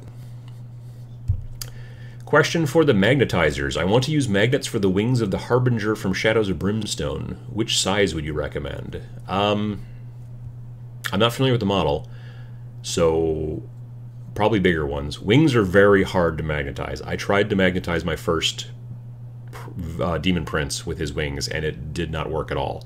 So it's difficult. I have heard that you are better off stacking, so like maybe having 2 stacked magnets on the body and then maybe 2 stacked magnets on the inside of the wing if you can, because they will kind of force multiply to some degree. Obviously they need to be the right, you know, the poles need to be lined up properly, and so they're not repelling each other, because that'll suck.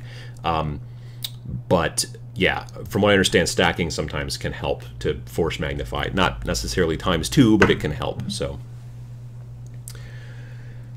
let's see here. Josiah, I have a question for, I guess, many people, different people in general in here that are 40K or Age of Sigmar players. Okay. What makes you want to play Age of Sigmar or 40K when there are so many other mini-games out there now that are way more balanced and way less convoluted and backed by a better company and is cheaper? That's a good question. You know, I mean, some people really like models. You know, they really like the specific models that you can get. Some people like the fact that because the game is popular, it's easier to find people to play against. You know, like you can go into a local store. Like if you've moved to a new city, you can go to the local store and you're probably going to find people who play 40K or people who play like maybe Age of Sigmar, whereas a lesser known game people might not play as much. Then the trick is that if you want people to play something like Guild Ball or Malifaux, then you kind of have to become a little bit more of an advocate. One of the nice things about those games is they have small model count, so it's not hard at all to bring enough stuff in for 2 players to play Malifaux. I've got a crew, you've got a crew. I brought in both crews. I brought in cards for both of us. I'll teach you how to play and maybe convince you. That's much more difficult to do with 40K. I'm not going to bring in a 1,500 point army for me and one for you and all that jazz. That's just really super difficult. So yeah, that kind of stuff is, I think, sometimes the case. Let's see here.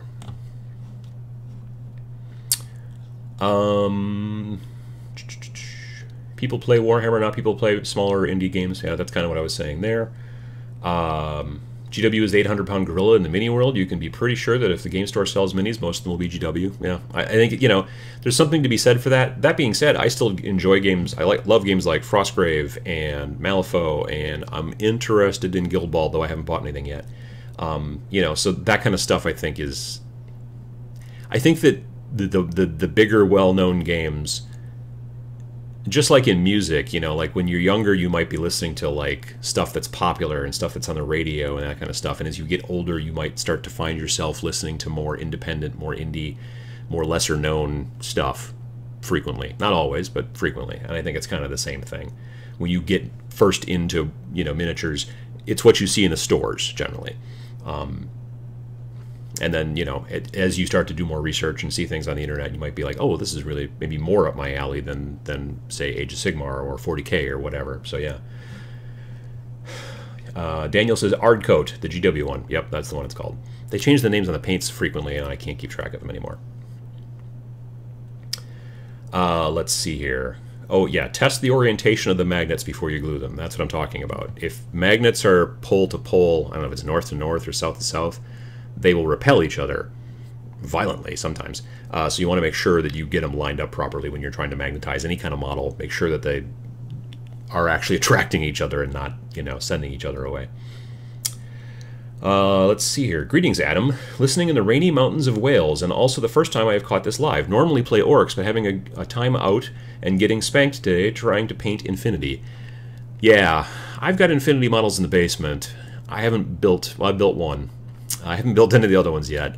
They are difficult builds, in my opinion. And so I don't know. We'll see how it goes. Yeah, I don't know. I still haven't completely decided on Infinity yet, though I've got friends locally that are starting to play it, which means I should probably at least... I mean, I did a demo with Sam a couple months back. He showed me a demo, and we played a little bit at the local store with stuff that he brought, and it didn't quite stick yet, but we'll see how it goes. Let's see here. Josiah says, in my local store, nobody plays Warhammer, and everybody plays all the other minis games, such as Malifaux, Guild Ball, War Machine, Hordes, Wrath of Kings. Well, that's good. That's, you know, a lot of stores are obviously more GW heavy because they're the big, as someone mentioned earlier, 800-pound gorilla. So, you know, it's cool that you're... It's probably, if I had to make a guess, it's probably your store owner who's kind of steering that boat. as to, maybe the store owner's like, I don't want to stock GW stuff because it's a pain in the rear, or maybe they do but they don't push it as much and they push people more into the other lines. Normally that's what's going to happen, or else it's a couple of specific gamers, alpha gamers as they're frequently known, that kind of get people into other games, and they could be the ones that are maybe more steering that boat. So yeah, but it's cool. Gerard says, hi there, I was thinking on changing my Skitaris jackets, the cloaks thing, sure, from green to red. Do I need to completely strip them, or should I paint over it? It depends on how thick of a coat how thick of a paint coat you already have on their coats.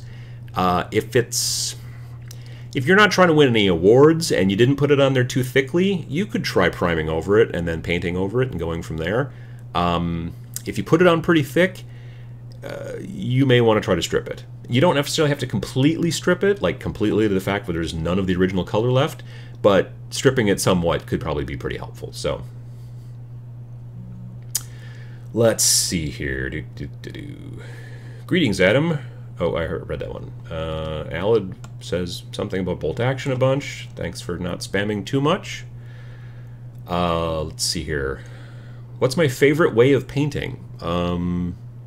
Well, I generally like to, do stuff like this and then kind of work in, like I said, an assembly line. I think that's probably my favorite. I don't generally like to paint more than 5 models at once.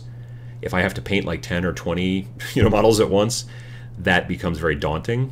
So even though I have 50-some skeletons ready to go in the basement, I'm probably only going to be doing them 5 or 10 at a time. I won't stick all of them on sticks probably. Well, I'll probably stick them all on sticks to start, but I'll only focus on 5 or 10 at a time. Because if I have to paint like this guy's shield, and then this guy's shield, and then this guy's shield, and do that for 50 skeletons, I will die probably. So if I do 5 or 10, and then I get those guys finished, and then I go into the next 5 or 10 and go from there, it will probably help me personally get through them that way. So let's see here. You mentioned Frostgrave. Is it any good? I like it quite a bit. It's a little bit like Mordheim. Some of the problems that I kind of have with Mordheim, it fixes, which I like. It also has a little bit of it's got a little bit of an RPG aspect to it. Your normal soldiers, your normal warband of guys, they don't generally get any better. They're just henchmen, you know what I mean? They're just henchmen. But you have a wizard, and then you have an apprentice, and they kind of level up as you play. And so you can add new spells to them, and you can do things like that. And if the wizard gets killed eventually, like straight out just killed, you can then basically upgrade the apprentice, and he's the new wizard, and then you bring in a new apprentice and then kind of stuff, and you're keeping track of like the money that you make if you're playing in more of a campaign thing. It's a neat system. It's also an inexpensive book for like pretty high quality. The models are cool. They've made at least 2 plastic sets now. I think they've started to make a 3rd, something to do with maybe hobgoblins or kobolds or something. But they've got a soldier's kit, which is great. It's like 20 miniatures for $31 with tons of options.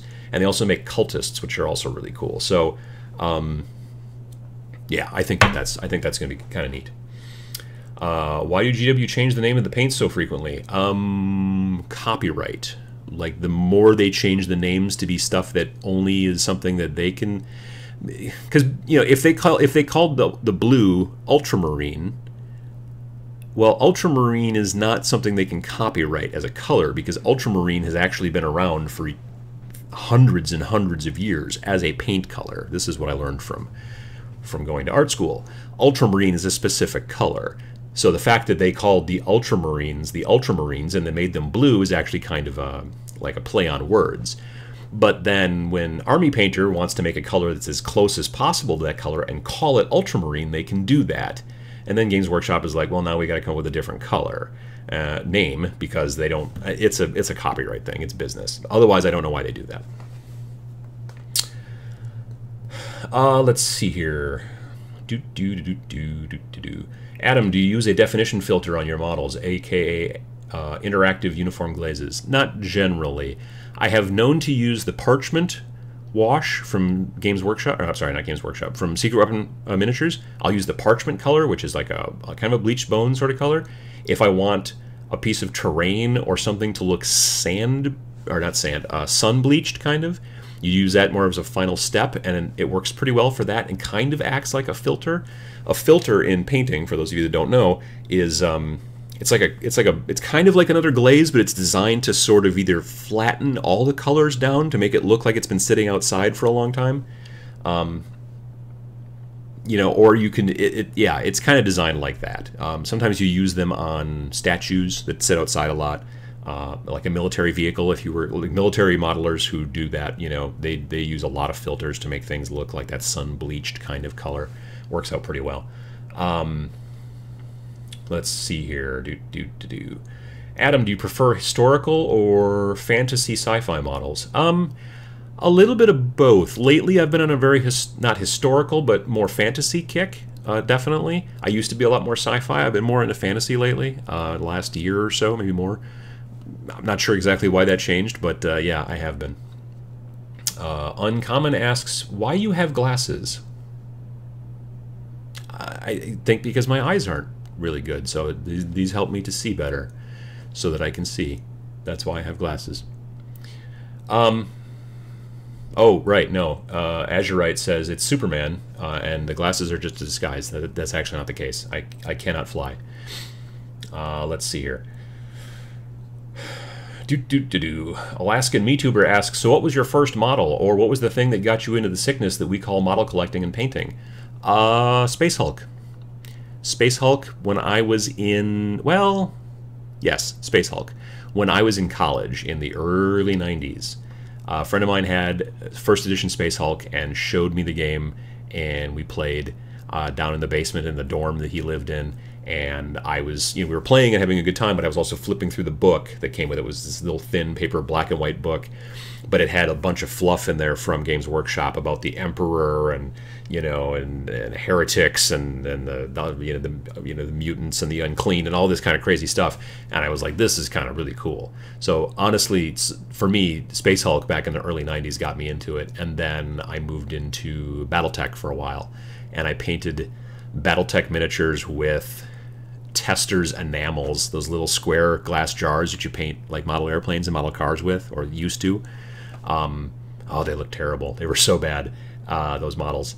So yeah, I did Battletech for a while, and then I didn't do much in the way of tabletop gaming for quite some time, and I played video games for quite a while, and then I started getting back into tabletop gaming late 90s, early 2000s, and then I started painting a lot and doing a lot of stuff, and so it's been really since then that I've gotten back into it. But I first got started with, like I said, original first edition Space Hulk. You know, I think it's a great gateway game. Any kind of those games that's like a board game but also like a miniatures game, I think it's a great gateway game. Hey Adam, I was wondering what your favorite model is you've ever seen and what you like about it, the sculpt and the color scheme. That's a good question. I'm really looking forward to, I bought a Glotkin model, and I think that the Glotkin is amazing looking. And I really want to put it together and paint it and go all that direction, but I know it's going to take an astounding amount of time, and I know that I'm nervous about doing it. You know what I mean? Like, I talk a good game. I do that video about, you know, well, don't worry about perfection. And that's fine when you're painting skeletons, or even when you're painting smallish guys like this. But when you're painting a model, I mean, that thing costs like 80 or 90 bucks, and it's like nearly a foot tall. Yeah, I don't want to like goof it up. You know what I mean? So that's kind of a trick right there. Let's see here. I was going to say Frostgrave is RPG oriented and tells a story. To some degree, yeah. I mean, you can definitely, it's definitely designed to be played in a campaign setting where you play, you know, a series of games with a friend and you go back and forth that way. So I think that's really cool. Have you thought about taking your shirt off in your videos? It might be a good way to get more girls interested in wargaming. I do not believe that that would help. Not even a little bit. Nope, I don't think it would. Let's see here. What's my favorite army in Age of Sigmar? It's a toss-up right now, actually, between you know, Chaos / Nurgle and Death. That's kind of where I'm at right now. So, are you planning on joining in the big Age of Sigmar summer campaign that GW is launching? I haven't. I've heard that it's launching. I haven't heard much of the details yet. If it is only playable, or if you can only do it at GW stores, then no, because it would be an hour-and-a-half drive for me to get to my closest, at least an hour-and-a-half drive to get to my closest GW store. So yeah, then that's not the case. If it's something that you can do in pretty much any store, well, then maybe. But if it's only at GW stores, then not going to work out for me. Let's see here. I have a feeling Adam ignores me due to him suspecting that I am a Vikings fan. I'm not a sports fan. My wife might ignore you because she's a Packer fan. Because she's a big Packer fan. I apologize if I've been ignoring you. I hope I'm not. But it's not because you're a Vikings fan. I don't really get into sports. So, does Secret Weapon make a basic color wash multi-pack that I can get? I don't know if they make. Well, I don't know exactly what you mean by basic. They do make some color packs, I think. Like, you can buy the entire line, boom, or you can buy them singularly. I know those two things for sure. I don't know if they've got other breakouts of like these are just dark colors or these are just like bright colors or whatever. I would look on their website, but they're cool. I like their washes quite a bit. Let's see here. Adam, I'm German. Following English is not the best. Sorry, I can't speak any German, frankly. What do you say about people who think they have to paint the best models and get crazy with that? Well, that's kind of what I was just talking about. Perfection can really, trying to reach perfection can really slow you down. And specifically for tabletop stuff, for stuff that you're going to game with, just get it done. Don't sit there and be like, yeah, but the hilt on that sword is just not quite where I want it to be highlighted. You just get it done and then paint. Like I said, I'm nervous about Glotkin because he's so big. But it's one of those situations where I need to get working on him, but I've got also a ton of other skeletons. Those skeletons I'm going to power through as quick as possible. I'm not going to try to focus too hard on making each one perfect because, yeah, it'll just take forever. So, what is Glotkin, fluff-wise? He is, I think it's a he. Glotkin is a big, huge guy. His name is something. It's the reason they're called Glotkin. There's actually 3 of them. They are brothers, aka kin. So there's 2 Glot brothers on top, and they are riding the humongous 3rd Glot brother. So it's beyond that. I don't know much of the fluff, but from what I understand, there's like more of a melee guy. There's more of a wizardy guy, and then they're riding their other brother who is humongous. So that's really interesting. Guild Ball has been the best game for me to get players into miniatures that have never played miniatures before. The price point is amazing, and the rules are so easy to explain and teach and get. I played a demo of it beginning of sometime in March, or no, May. Sometime in May I was at an event, and I played my first demo of it, and I talked a little bit to some of the guys from Steamforged, actually, because they were at the event. So that was cool. And I'm kind of interested. I've been looking actually at some of the forces to figure out not like how they play, but like, oh, I think those guys look cool, and I think these guys don't look cool, or whatever. So I've been doing some of that, and I'm looking forward to maybe getting into the game. We'll see how it goes. Again, it's going to be something I'm going to have to pull people kicking and streaming in my area into. So, hey Adam, struggling with the sudden death rule. Does the 3rd more models mean only at the setup or when summoning? From what I understand, it's at the setup. That's the way I understand it to be the case.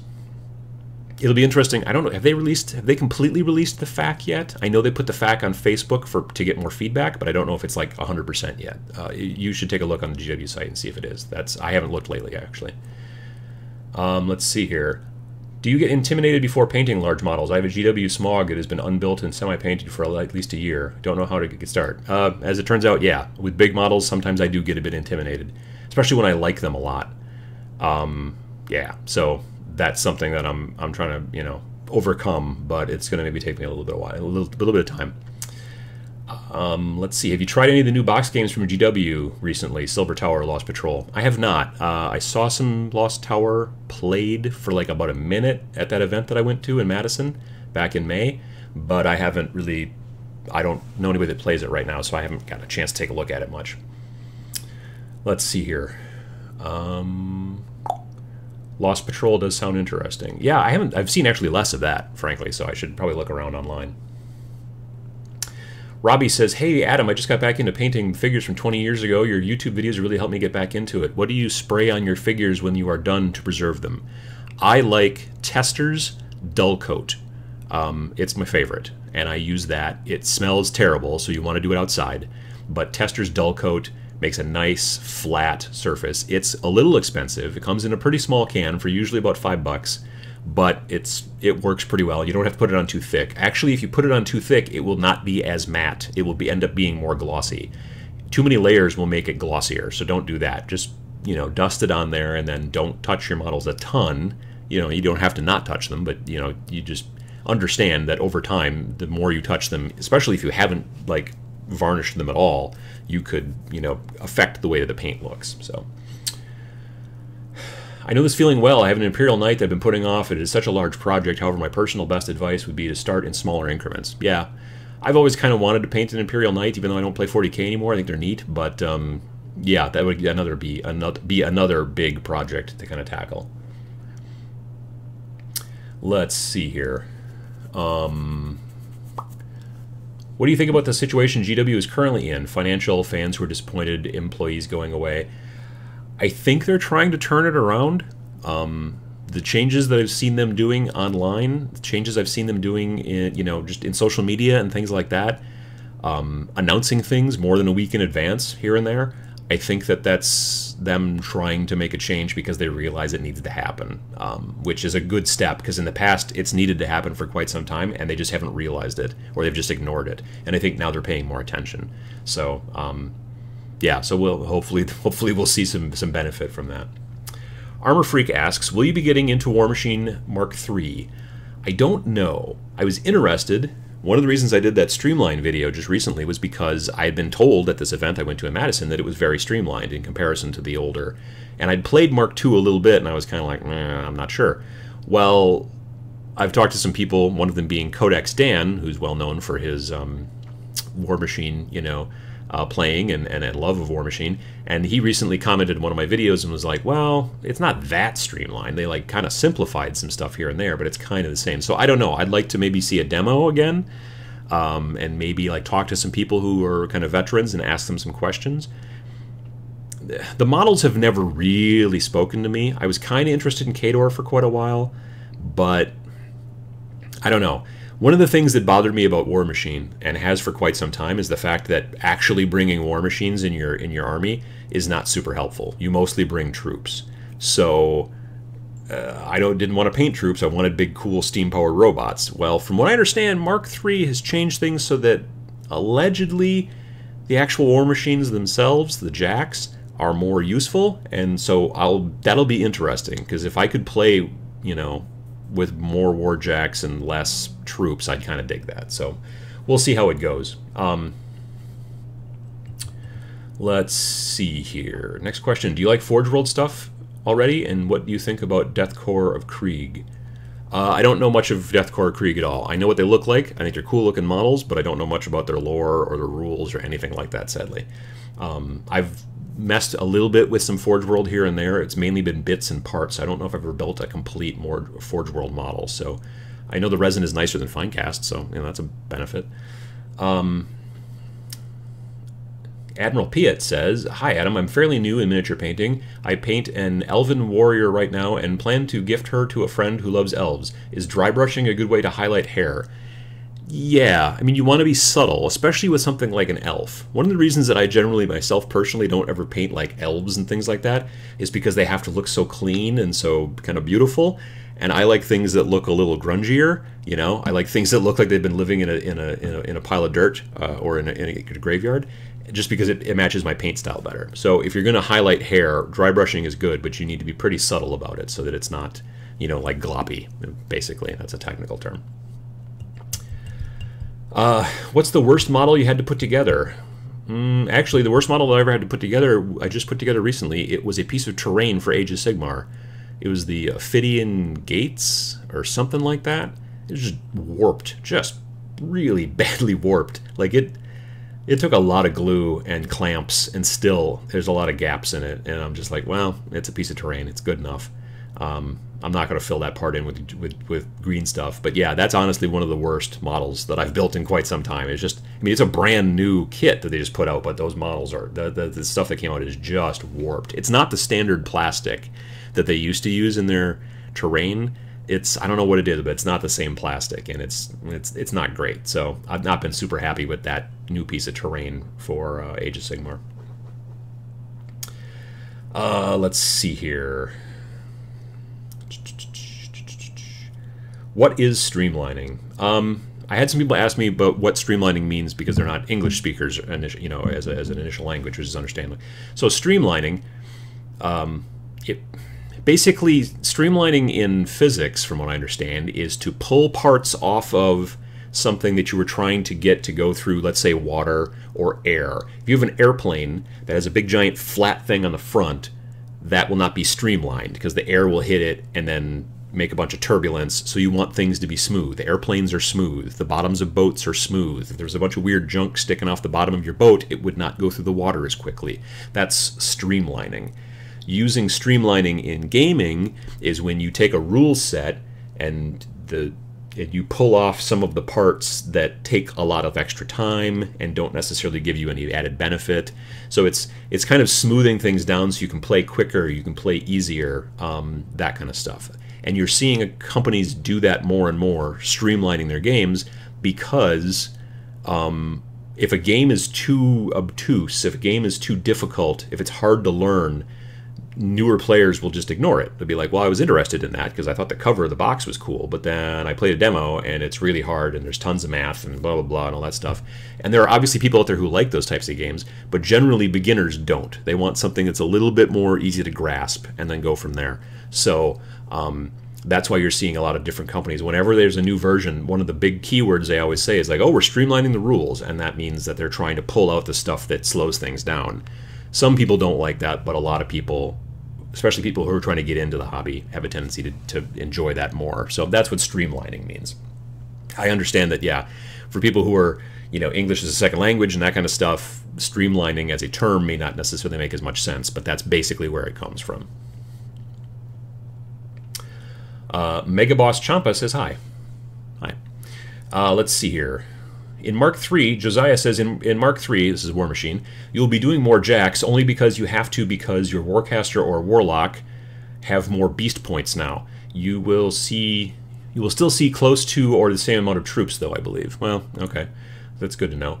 Armor Freak says the rules for Mark III are up for free already. The new unit cards drop in 9 days, I think. But yeah, after reading the rules, they have made it so you want to run more stompy robots and beasts in Mark III. Well, that's good to hear. I'm looking forward to that. Let's see here. Josiah says, I do like a lot of the new changes for Mark III. Again, War Machine. I'm definitely going to give it a try again on the table, since I bought into it heavily in Mark II and then barely played it because some of the rules in list building. Yeah, that was the same here. The last game that I played of Mark II, I played against Sam, and he was Troll Bloods, and they have that toughness roll where you can kill them, and then if they roll a 5 or 6, they just don't die. That was disheartening. That was one of the last times that I played, actually. Let's see here. So it looks like Josiah and Armor Freak are talking a lot about War Machine, which is cool. The Grot Boss, General Skibo, says, Grot Big Boss on Gigantic Spider was a pain in the ass to put together. I'm assuming that's what PETA means. Last Finecast I ever touched. Yeah, a big Finecast model, I do not want, generally. I do have the Nurgle Demon Prince, who's a big-ish model, and he's Finecast. But again, Nurgle Finecast, it kind of doesn't matter because Nurgle's all bumpy and pitted anyway, so it makes perfect sense for Finecast. But a big, like, other type of model that's not Nurgle, I would probably not be super interested in. So, yeah, I feel your pain there. Let's see here. Just tuned in. What's going on? Is there no 40K?